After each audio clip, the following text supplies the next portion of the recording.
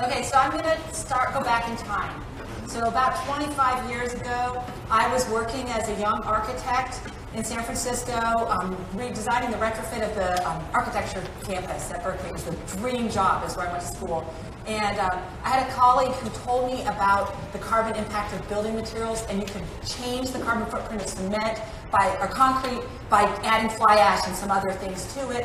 We worked on this project, and I thought, I think I could try and do that. I talked to the structural engineer on that project, and I said, have you heard about this fly ash stuff? Can we put it in the concrete and change the carbon footprint of the concrete? And nobody told us we could do this. It was for the state of California. We called up the contractor and said, can we do this? And they said, only in the foundations. I'm like, good, but you can do the foundations? Yes, we can do the foundations.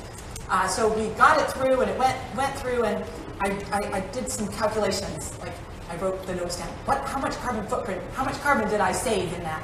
And I did the calculations, and it was like, then I said, well, that's some big number. I don't know how big that number is. And then I well, what does that compare to? And so I looked at car driving, and I was like, it compares to more than my commute my entire life. I thought, cool. I could make my decision in the buildings that I work on that are way higher impact than the personal choices that I can make.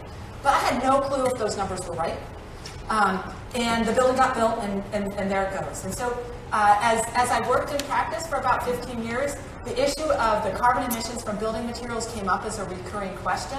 And when I had the opportunity to get a faculty position at the University of Washington, I teach structures to architects. That's my day job. And my afternoon job as a researcher has really been diving in to understand the environmental impact from manufacturing building materials and products. So that was 25 years ago.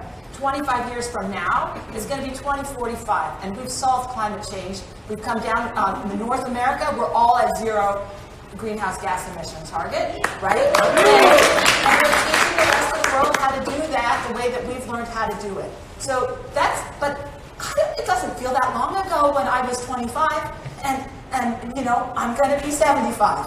So what's going to happen in there? We've got to make a massive shift in how we're thinking about the built environment, and it has to be driven by science-based targets.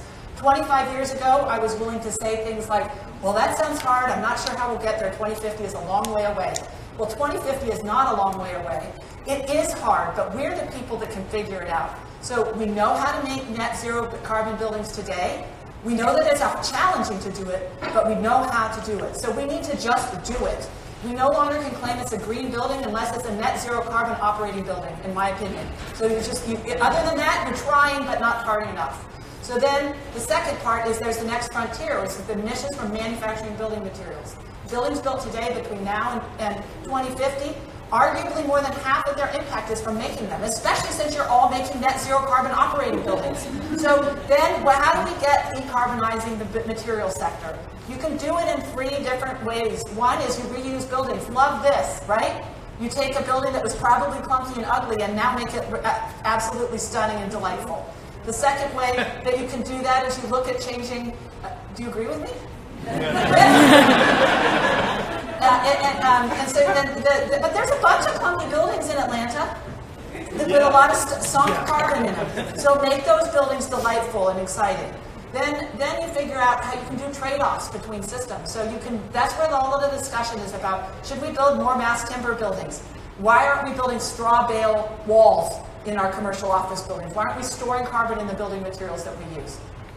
So there's a lot of opportunities for innovation, new bamboo manufacturing coming on. In order to take new novel materials and systems to market, we have to take risks. But we have to take risks if we're going to meet global climate change targets.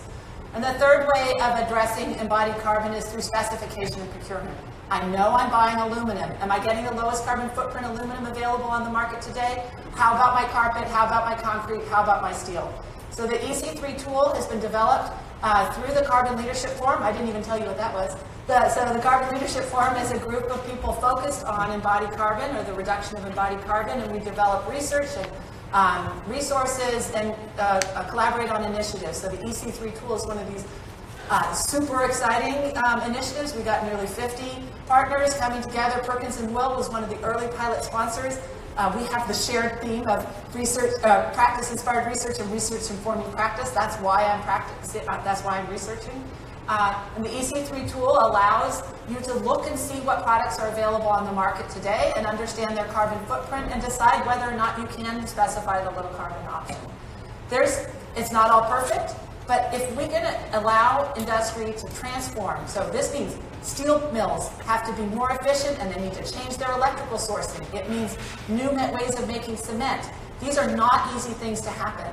And those industrial sectors have a hard time justifying changing their manufacturing processes unless the market tells them that they want it or demand it. The building sector is the largest consumer of products in the world. If we set the standard that we are not going to buy dirty products, or at least by 2030, we're not going to buy dirty products, we'll give you 10 years. Tell us what you got today. Be transparent. But be good by 2030. That's the kind of signal that market needs to be able to invest. And there's really exciting low-carbon materials available today. They aren't getting specified because they have risk. We have to help our clients know that they can accept these risks because the risks of not meeting global climate targets are way worse than a cracked paver in your front lawn. So there's my 7 minutes.